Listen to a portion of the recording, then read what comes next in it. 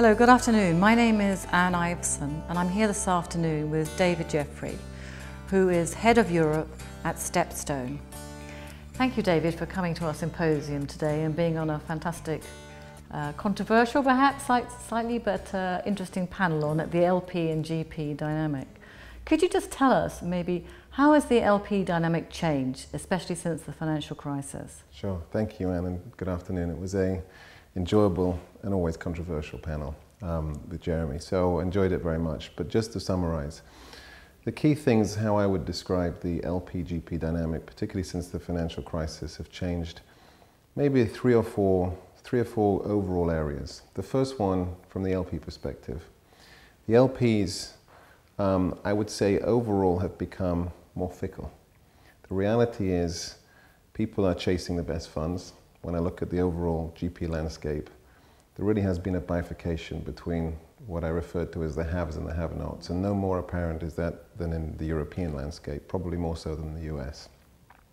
So what we're really seeing is a flight to quality, I guess I would call it, whereby some of the very, very best funds are not only having very quick closings, some of them even on an invitation-only basis, but also some of them with maybe premium terms. So you're seeing that LPs are maybe cutting away historical relationships and trying to chase the old-fashioned word access, getting into the very best funds. And so we're seeing a real flight to quality in that regard. As it relates to the GP community, unsurprisingly, the same mirrored effect, whereby many of the have-nots, if you like, are spending even longer in the market. So we're seeing people who have been fundraising for maybe 24 months or more. I think the latest statistic I saw is that less than a third of the funds get closed within the first 12 months, which means that 2/3 of the funds are raising money well into their second and sometimes third years. So they're offering, as we heard on the panel, sometimes discounts, not necessarily to encourage people in, but to help prioritize people's timing, but even significant changes in terms to try and encourage investors in. But at the other end of the spectrum, again, as I indicated, some of those GPs are not only keeping to the old 2 and 20 model, but even the very best firms are still charging premium economics to both the fees and the carried interest. So it's an interesting dynamic from a GP perspective.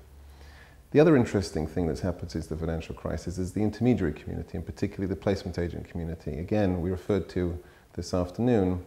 There's a couple of things that are happening. On the one hand, we're seeing, because of many of them started off in the banking world, they're spinning out and starting up newer, hungrier shops. On the counter, the reality is, particularly in the US, many of these placement agent firms cannot represent their clients within the institutional community. And so we're finding them much more active in Europe and the rest of the world, helping to identify the smaller, lesser-known managers on behalf of the client universe. So overall, that's how I would describe the overall shift. And as I referred to earlier on, the only sort of nostalgic footnote, if you like, I would say, is a harking back to the old days of what I really described as partnership, which underlined the whole limited partner, general partner dynamic, whereby limited partners tended to back franchise firms, helping them grow through the good and the bad times. And of course, the same thing with general partners, whereby they stuck with loyal supporters that have put them in business. Clearly, we're in a capitalist market where supply and demand is king, and that, to a certain extent, has certainly changed significantly since the financial crisis 4 or 5 years ago.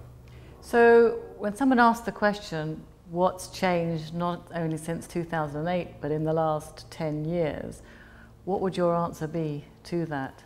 Well, it's an interesting one, and as was referred to earlier, the reality is there hasn't been a huge fundamental change. There hasn't been a seismic shift. The fundamentals are still very much the same. Yes, there's been downward pressure maybe on fees, and yes, there's been more coordination, particularly by the ILPA that, as we heard earlier, has done a fantastic job of coordination. But the reality is supply-demand still rules the world, and people ultimately, if they have to get into the funds or the opportunities they want to get into, will do what it takes, mostly. And so if that means paying more economics or discarding your hard-found principles, the reality is those GPs can command those economics or command those terms. And one last point on co-investment. Do you see this as a growing trend, or again, do you see it as a growing trend for those LPs that perhaps choose to go in not the top firms because they don't have the access? How do you see the trend progressing?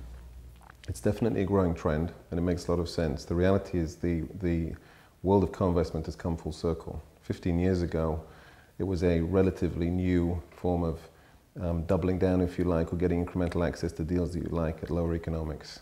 Then many institutions, many LPs effectively wanted to jump on the bandwagon and get access to co-investment, particularly if you think about the leakage that they had otherwise if they were just investing primary capital and not taking full advantage. The reality as we came full circle is that many of those LPs realized that actually to do co-investments well, you had to have a dedicated team of people and really understand what you were doing to basically make sure that you sorted the wheat from the chaff. And that was not necessarily always easy for institutions that either didn't have the money, the time, or the resource to be able to do that. So what we found is that, as I say, it's come full circle, whereby most GPs now have a select handful of preferred co-investors, because fundamentally what the GP wants is certainty to close. And so they need to be able to transact with institutions, LPs, who understand the co-investment model and can execute alongside them. Perfect. Thank you very much indeed. Thank you.